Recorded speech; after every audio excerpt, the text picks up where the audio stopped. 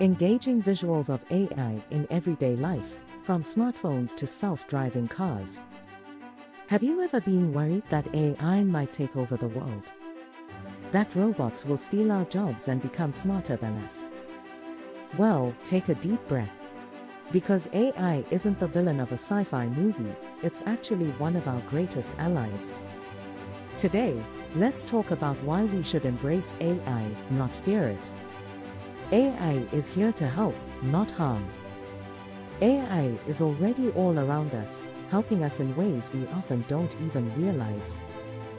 From recommending our favorite Netflix shows, to making sure our emails are spam-free, AI is designed to enhance our daily lives. But here's the big question: should we be afraid of AI? Myth-busting, common fears about AI. There are 3 major fears about AI.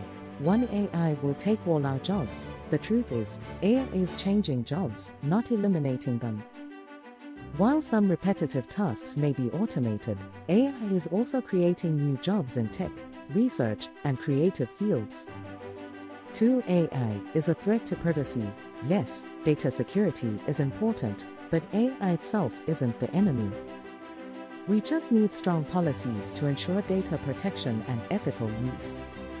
3. AI will become smarter than humans and take over. AI is powerful, but it lacks human emotions, consciousness, and decision-making abilities. AI is a tool created by us and for us to use. How AI makes life better. Now, let's talk about how AI is making the world a better place. Healthcare. AI helps doctors detect diseases early, personalize treatments, and even perform surgeries with precision. Education. AI-powered tutors assist students in learning at their own pace.